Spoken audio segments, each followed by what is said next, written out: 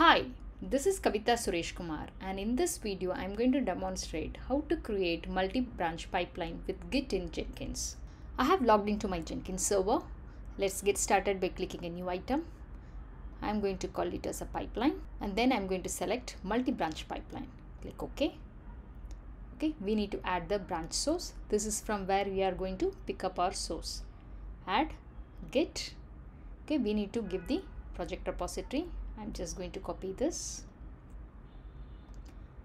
I'm going to paste it here, and credentials already I have created, so I'm going to use that demo. Okay, and then discover branches. See, in a specific repository you might have multiple branches. Do you want to run your pipeline for all the branches, or do you want to selectively run? So what I'm going to do is I'm going to give filter by name with wildcards. Okay, here we have an option for exclude.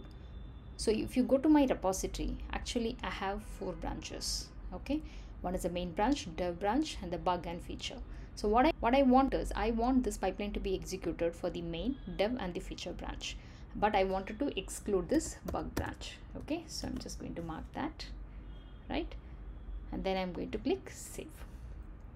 Okay, so here you can see the scan multi-branch pipeline log. Here you could see checking branch main, yes, Jenkins file found, so it has executed that. Similarly for the feature and for the dev branch, but it has not executed the bug branch.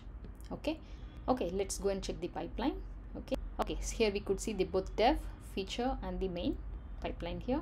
So if you go and see the output, you'll be able to see the output here. Okay, similarly you'll be able to see for the main and the feature as well. Okay, in this demo we have seen how to create a multi-branch pipeline with Git in Jenkins. If you like this demo, please do like, share, and subscribe. Thanks for watching the demo.